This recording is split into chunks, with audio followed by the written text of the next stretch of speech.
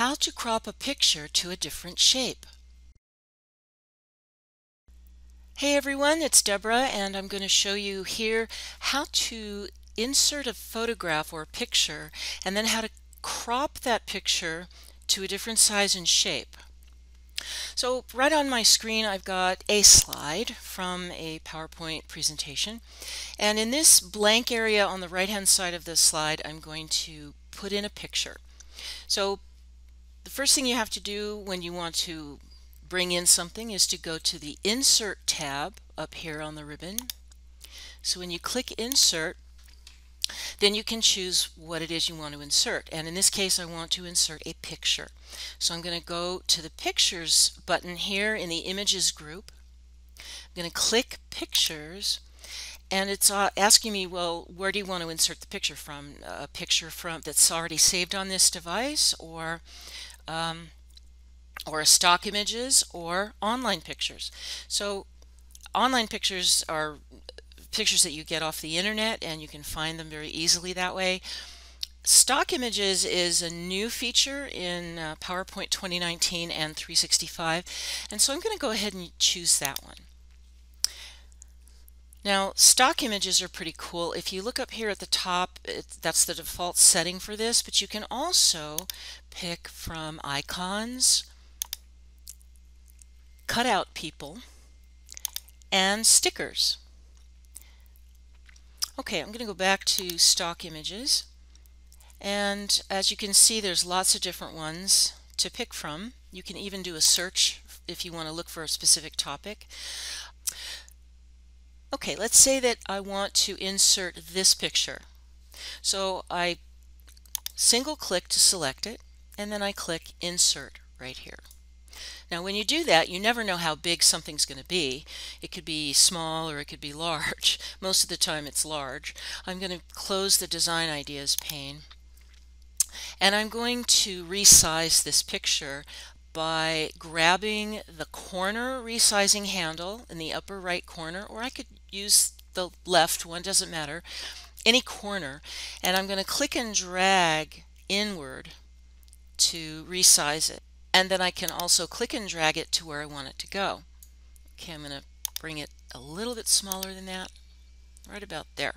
Okay, so I'm happy with the picture, but I don't like the square shape. Okay, there's too many rectangular shapes, too many sharp corners here. I'd like to have sort of a softer shape to it. So what I can do is I can place my mouse on top of the picture and then double click, and what that does is it brings up the Picture Format Contextual tab up here at the top. Now notice that the resizing handles are displayed. If I were to click away from the picture in any area away from it, then that contextual tab that I can use to format this picture goes away, and I can't get it back unless I click on that picture again. Now if I single click on it, the Picture Format tab shows up, but it doesn't come forward. I have to click on that to bring it forward, and these are all of the different things I can do to this picture.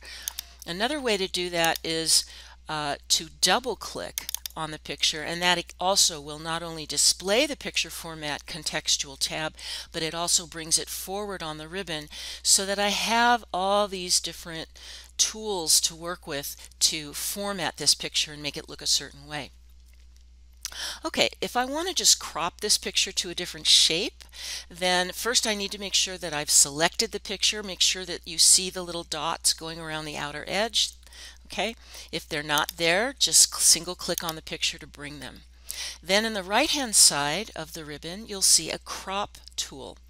When you click the bottom half, when you click the top half of that button, it instantly brings up the cropping resizing handles. These are the black corners and bars that you can use to resize it. If I had not done that, if I had instead chosen the bottom half of the crop tool, then I have more choices other than just to crop it.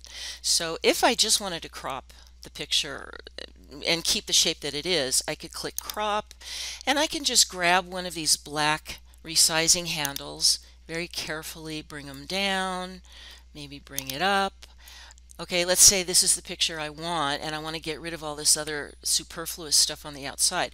Well, now that I've done this, all I have to do to make it happen is to click outside of the picture, and there it is, the new cropped picture.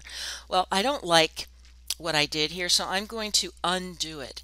And by the way, in addition to clicking the undo button, which is way up here in the upper left corner of your screen, another very quick way to undo just the last thing that you did is to hold down the CTRL or Control key on your keyboard, and while you're holding that down, tap the letter Z for zebra. So Control and Z will undo the very last thing that you did. Okay, so now what I want to do is, it's back to the original size or shape. So what I want to do is crop this to a specific different shape. So I'm going to double click on the picture to get the picture formatting contextual ribbon. I'm going to go to crop, click the bottom part of it, and this time I'm going to hover right here where it says crop to shape. So when I hover there, it brings up this huge menu of choices, and I can choose any of these shapes to change my picture into. So I can make it look like an arrow, or I can make it look like a heart. I'll just pick the heart for now. Okay, so it did that. It cropped the picture to that shape, and if I don't like it, I can go back to the same tool and try something different.